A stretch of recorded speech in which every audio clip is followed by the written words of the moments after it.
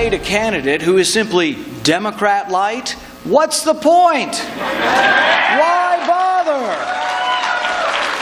All right, that was Senator Rand Paul from earlier today. Big issues: Indiana, Arkansas, Religious Freedom Restoration Act, and I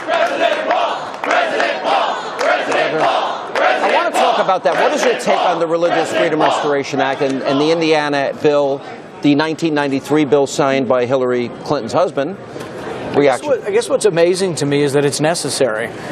I would have thought, you know, and this was the debate when our founding started, is our founding fathers debated over even having a Bill of Rights. They thought it would be so understood that you had the right to express your religious liberty that no one would ever question it.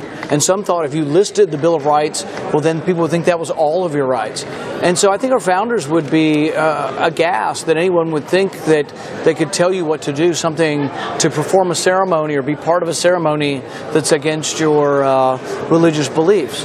You know, that being said, though, I think the law ought to be neutral, and I don't think we ought to treat people unfairly. And you know, I'm all for treating people with respect and tolerance, but at the same time, I can't imagine telling a Christian. You can use any example: a baker that maybe doesn't want to put on a cake Allahu Akbar, or everyone keeps bringing up gay rights issues. Does religious liberty trump? Which takes precedence in your mind? Well, I don't think you can have coercion in a free society very well. I mean, they just don't. They seem to be antagonistic. So I would think that we ought to try freedom in most of these things, and that also people ought to understand that people's opinions change through persuasion. And if I really want to convince you to come to my political way of beliefs or my religious beliefs, you know, I don't go to evangelism like if I go to Africa. I don't evangelize by forcing you to accept my religion. I've got to convince you to. So if people want to convince people that other forms of marriage are fine, they need to do it through persuasion. Right, let me ask you this. You've really gone out of your way more than any candidate in the Republican side to reach out to historically black colleges and audiences that are not traditionally either conservative, libertarian, or Republican. And you got into a bit of a controversy in an NBC interview. Shouldn't surprise anybody. Surprise. But you actually devoted like almost a chapter in your book about this. And it has to do with you support the Civil Rights Act except for Article 2. Right. In other words, and it kind of is a similar issue in as much as, do people have a right to discriminate? Why don't you support the Article 2?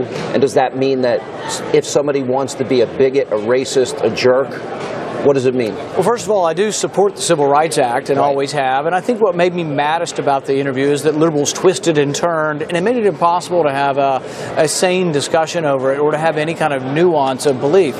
But the Civil Rights Act I would have voted for. In fact, the Civil Rights Act, 83% of Republicans voted for it, and about 40% of Democrats voted for it. In fact, the filibuster, the longest filibuster in the history of the Senate, is Democrats trying to block civil rights. So Republicans really have been the champion of civil rights. And I do support and always have supported the Civil Rights Act. In fact, I've been one of those who truly, I think, is on the cusp of saying, you know what, we need to defend minority rights, and we haven't done a good enough job even in today's day and age. But this is what's interesting to me, because you have made an effort to really reach out to the black community, historically black colleges. You go into this interview and you said, yeah, I support 9 out of the 10. I would modify Article 2.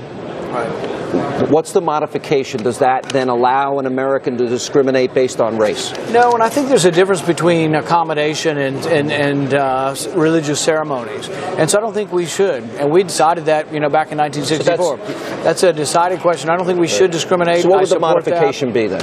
I think that the question is whether or not we apply it to other things. That was the point I tried to make at that point. Do we apply it to smoking? Do we apply it to handguns? Can you be forced, if you're a restaurant owner, to allow someone to enter who has a handgun if it's a bar? And you say, well, I don't think drinking and guns mix. These are tough legal questions. Right. And the thing is these are esoteric and philosophic questions. And you want to figure it out?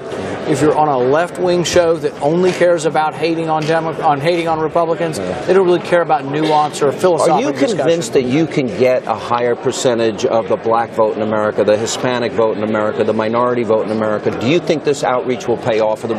Because the numbers aren't good. 90%, every presidential election? I don't know. I will Yeah. do everything I can to try to get more minority vote. I also realize that until the Republican Party becomes more diverse, we won't win. And I'll say the one evidence that shows that I might be able to is that when you poll me against Hillary Clinton in blue states, purple states, you win in 3.